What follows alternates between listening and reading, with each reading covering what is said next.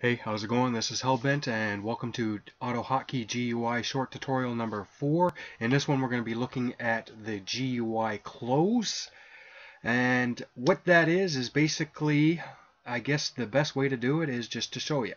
So I've created my GUI. I have a width of 500, a height of 500, I have everything else that I need.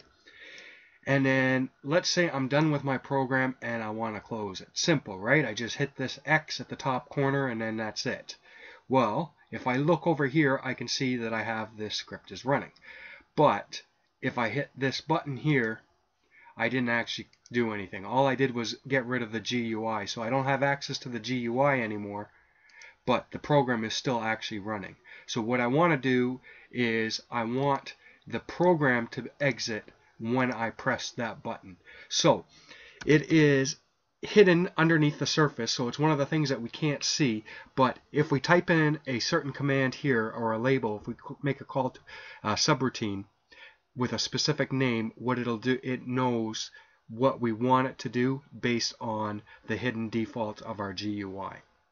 So to get it to close our program when we hit that button, is all we do is we just type in our label section, wherever we're putting our label, so after our GUI, so after this return here, we're just going to type in GUI and then close, all one word, and then it's a label, so we need to have a colon, and then what we're going to do when we press that close button. So all we're going to do is we're going to have it, let's do something different first. Let's do a message box. So when we press that button, rather than it exiting our program, all we're going to get it to do is pop up a message box. And we're going to have the message box say,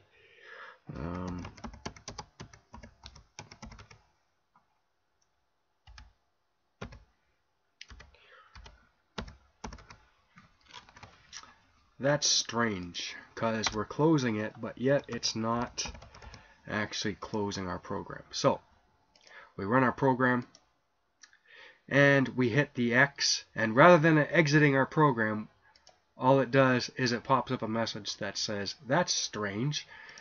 Okay, so let's change that to actually make it exit our program, which is what we want it to do. So in this case, all we're going to do is we're just going to type in exit app, and that's it. Save our changes.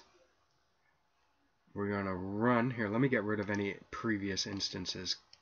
Okay, so we're going to save our changes. We're going to run it, and we're going to confirm that it is running, so I can see this white H with the green background. And I go and I close this, and presto changeo, it is gone. Okay, so that's it for this one. I will see you on the next one, which will be a topic that I do not know yet. So I will see you there. Be sure to hit the like button. It takes 2 seconds. You can hit the like button or the dislike button, but do one of them. If you don't do it, you'll know why these tutorials don't keep coming. It's up to you to keep them coming. Take the 2 seconds. It's worth it. Alright, have a good day. I'll see you on the next one.